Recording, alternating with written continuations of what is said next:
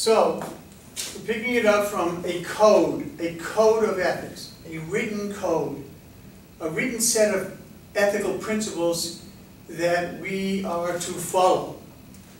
Now, in our case, from OASAS, they've given us the Canon of Ethical Principles. Now, print this, you should have this printed out in front of you. There's, on the online course, there's a printable reference material, and these pages of the Canon of Ethical Principles are there to print out and for you to look at, and we'll look at it together. Okay, so, we have a code of ethical principles. Now, this is not something that you just do when it suits you, when it works, or it depends. When you say it depends, you have to know what rule or code you're going to break before you can say it depends. Like, I'm going to break this particular code number 4 because it depends, you know, if it's, you know, there is no it depends. There is no way to give yourself permission to break this code of ethics. So, and in the initial application and when you get your recertification application for renewal, it's going to have this printout of the code of ethics with a little space next to each one that you have to initial to show that you read it, and then at the bottom you are going to sign it. It's a contract, a binding contract. Judge Judy, I have a contract. Okay, so this is an oath really that we sign off on. For our initial certification as a CASAC and for the CASAC renewal. And now OASAS wants us to have 6 hours of continuing education on ethics as part of the renewal certification. Hence this course. Just a little background for myself. I'm an adjunct assistant professor at our local community college here on Long Island. And we have a 350 hours of the standardized curriculum to teach for the CASAC-T. The academic chairperson approached me and asked me if I could write a course, a 3-credit college course, 45 continuing education hours, but 3-credit college course for our OASAS certification just on ethics, and cultural competence.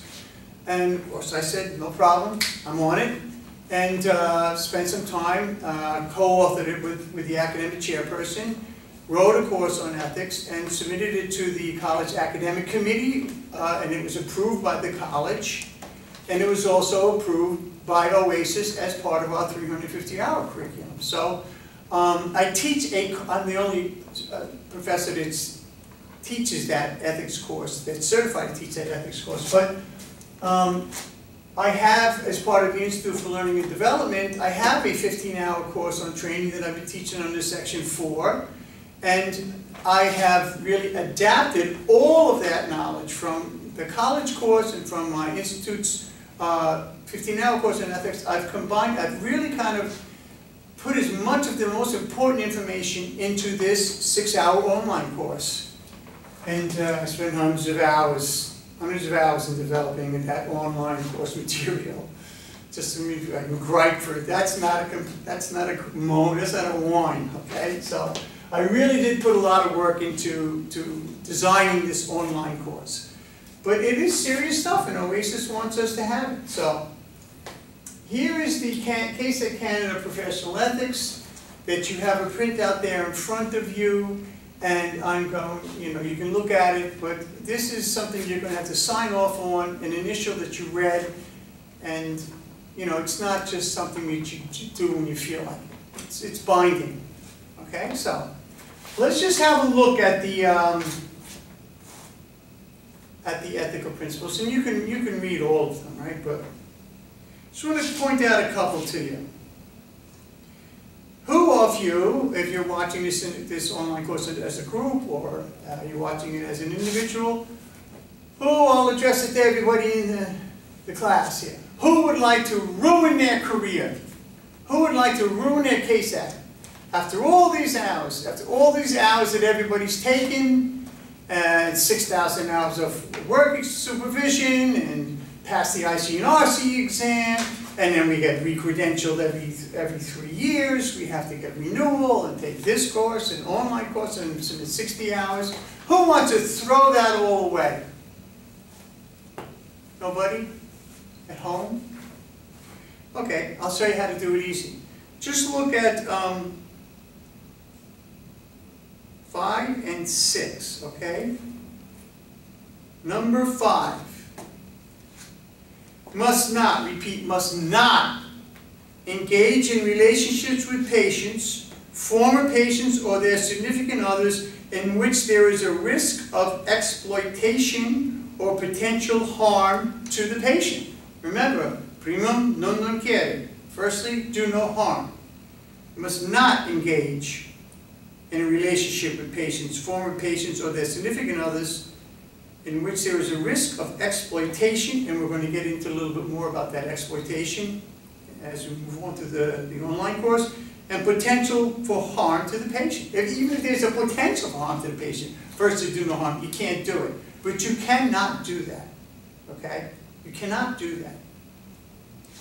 Number 6, must not engage in any sexual activity with current or former patients or their significant others. Repeat, must not engage in any sexual activity with current or former patients or their significant other. Now, okay, so I hear this from CASACs. When we do the training, I do on-site training and programs for clinical treatment teams. They say, how long is that for? Isn't there a sunset term on that, like 5 years, and then it's okay to date a former patient? The answer is no. It's never going to be all right. That condition, there is no sunset on it. It's forever. You cannot date former patients because there is a possibility of exploitation because they see you as an authority figure, they've trusted you, they care about you, you understood them, and it would be easy to exploit that. So that is verboten, okay? It's forbidden. Now, let me ask you this. Could it ever happen that you're sitting across from a patient and the patient falls in love with you? That does happen. Because you listen to them, you understand them, you're the only one that's really understood them, and they trust you, and they've been looking for a man or a woman like you all their lives. Now they finally found you. Will that happen? Yes, it will. It will. Now, in the past, in my career as a clinical supervisor, we've moved people around if that happens. But from your perspective, is it possible for you to fall in love with a patient? Or fantasize about engaging in a sexual activity? Fantasize about a patient. And you know the answer to that. Not because it's happened, but you know that that could happen. It could come in your fantasy, okay? And that is going to happen. So to be forewarned is to be forearmed. That is going to happen also. And you have to be cognizant of that and be able to handle that in a professional, ethical way. Okay, so that's just two of the big ones that you don't want to get involved in. Okay, so this course is going to focus on the ethics, but ethical decision making. How to make an ethical decision, a professional and ethical decision based on this framework and based on the knowledge and professionalism that you have, and some additional information, hopefully, that I'm going to impart to you as we move through this online course. Okay, so we started with virtue ethics as compared to a code of ethics, and then we're going to move on to the next part, which is the law. Okay? Legal ethical standards. That's where we're going to go next. Okay? And I'll see you there.